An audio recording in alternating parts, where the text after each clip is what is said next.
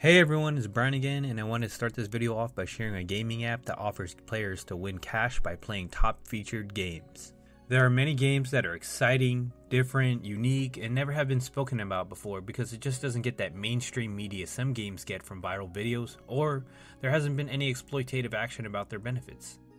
With CoinPop, the app is free to use and allows users to experience games that they may have never played before, to interact and engage using a style of playing where you can get paid for gaming. A variety of games that build your coins are available to download through CoinPop using an Android device with Google Play Store.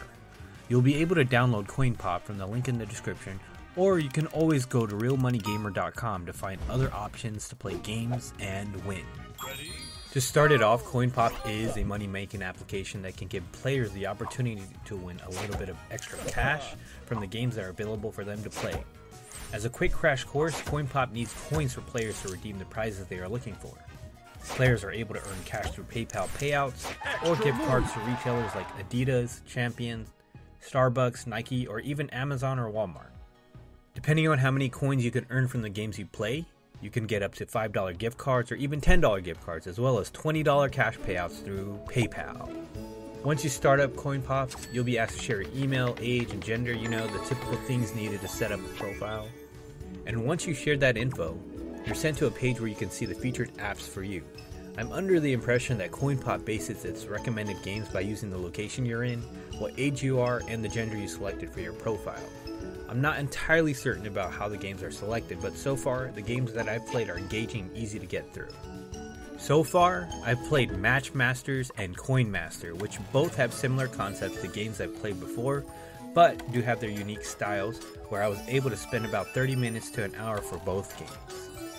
I spent a good amount of time on Match Masters matching jewels and pieces on the board like what you'd expect from a game of Candy Crush, but with new twists.